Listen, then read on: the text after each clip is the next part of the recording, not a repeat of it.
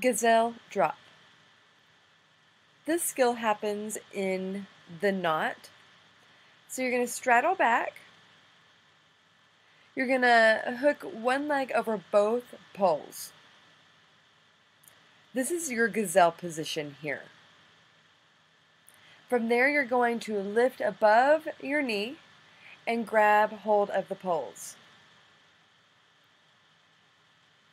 You're going to climb up the poles, and then you're going to thrust the hips forward so that fabric comes up the bottom, kind of like a diaper. From there, you're going to lean over, kind of like a meat hook or like a hip key position.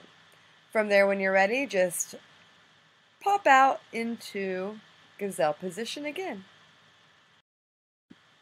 Okay, let's see that one more time. So you're going to straddle back, hook the leg over both poles. Remember, this is your gazelle position, so this is your ending position. You're going to beat back to lift your hands above the knee, grab the poles. You're going to climb the fabric up until you have to thrust the hips forward to slide the fabric up the rear end. You're going to hip key or meat hook over towards that pole side. When you're ready, just let go there. Make sure you hook and gazelle.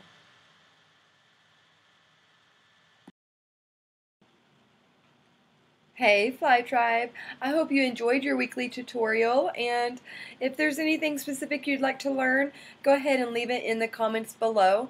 And go ahead and if you haven't already, subscribe to this page and ring that bell below, and that's going to give you the direct notification when we directly upload the newest tutorial. Alright guys, my team to you, we will see y'all next week. Bye-bye.